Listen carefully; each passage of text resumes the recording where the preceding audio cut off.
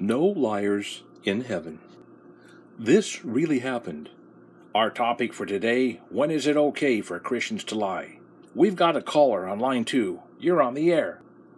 It's okay for Christians to lie. After all, Jesus lied to his own brothers. What? Where does it say that? It's easy. It's in John chapter 7. Check it out. Could this caller's Bible actually be calling Jesus a liar? Yep, all because of one little missing word. His Bible said, John 7:8-10, "You go up to the feast. I am not going up to this feast, for my time is not yet fully come." After saying this, he remained in Galilee. But after his brothers had gone up to the feast, then he also went up, not publicly, but in private. Here Jesus said, "I'm not going," but he went anyway. The Bible said Jesus lied because only one tiny word is missing. That word is yet. Here's what John 7:8 really says. "I go not up yet unto this feast, for my time is not yet full come." Jesus said he wasn't yet going up to Jerusalem, but would go later. The Lord Jesus always told the truth. What a difference a word makes. There are 20 popular Bibles missing this word. What should we do? Get a different Bible, one that's not missing anything. But there's more. Publishers have been quietly removing words out of Bibles for years. Better. We don't need this. Snip, snip, snip. Hit delete. Take a look at these examples. Which Bible would you trust? Bible A. "Lord, wilt that we bid fire to come down from heaven and consume them?" Jesus' answer is missing. Bible B. "Lord, wilt thou that we command fire to come down from heaven and consume them, even as Elias did?" The Son of Man is not come to destroy men's lives, but to save them. Which one is like your Bible? Check out Luke 9, verses 54-56 for yourself. Wait a minute. They took out Jesus' words. How could they do that? I thought all Bibles said the same thing. You're in for a shock. Do you believe in infant baptism? Of course not. You've got to believe in Christ before you can be baptized. Babies are too young to believe. Oh yeah? And where do you find that? In Acts 8:36, the Ethiopian eunuch asked what he must do to get baptized. In verse 37 is the answer. What is it? Let's see, 36, 38. Hey, verse 37 is missing. You're not alone. It's missing in 29 popular Bibles. The real Bible says this, "And Philip said, If thou believest with all thine heart, thou mayest. And he answered and said, I believe that Jesus Christ is the Son of God." Pretty important. I'm David Daniels. I've spent nearly 30 years comparing Bible versions. You'll be dumbfounded when you see how much is being taken out of Bibles.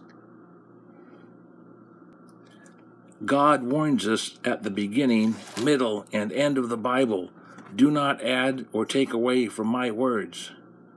What thing soever I commandeth you, thou shalt not add thereto, nor diminish, take away from it." Deuteronomy 12:32. Every word of God is pure, and thou not unto his words. Add now thou not unto his words, lest he reprove thee, and thou be found a liar. If any man shall add unto these things, God shall add unto him the plagues that are written in this book. And if any man shall take away from the words, God shall take away his part out of the book of life. God will judge those who deliberately dishonor and ignore his warnings. They hated his words and rewrote them. How did this happen? Whoso despiseth the word shall be destroyed. Proverbs 13:13. This is scary stuff. Brothers and sisters, your Bible has been hijacked. God's words have been ripped out of the Bible. Help! And it's far more than the few verses you have seen here. This book, Look What's Missing, lists over 250 important Bible verses with words, phrases, even whole verses removed by man. Pastors are under great pressure to switch to every new Bible that comes down the line. Mine's better, has better scholars than yours. All I want to do is preach the Word of God. Here it is in today's language. No, it's mine. Mine's green. Liar, liar. Hold hot off the press, preacher. These poor pastors are being ambushed by religious pitchmen. What did God really say? You'll never be sure. Just don't make waves. What's the result? I've checked 8 translations, and here's what I think it means. You want me to change my life when you're not even sure? The result is doubt, not faith. Once men change God's words, they become men's words. This isn't clear, I'll make it better. Yeah, we don't need those words. All these Bibles say different things. It's in mine.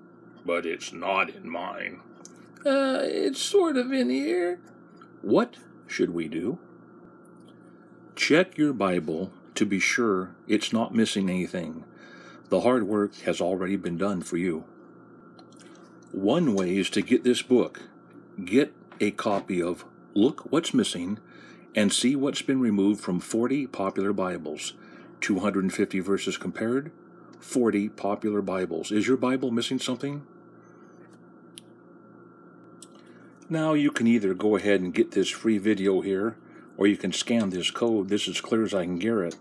Or what else you can do, folks? You can just simply get a brand new King James Bible. If you can afford it, get the red letter edition. That simply means that the words of Jesus Christ are in red ink, and you'll be fine with that one. If you do not want to get the King James Version, you've got 2 other selections. One can be the Geneva Bible, sometimes available free on Kindle and Amazon. The third one is called the Webster Bible. Kind of hard to find, but the King James Version is currently the gold standard for not letting words get out of there. Take care, God bless you, and don't forget, Jesus Christ really is Lord.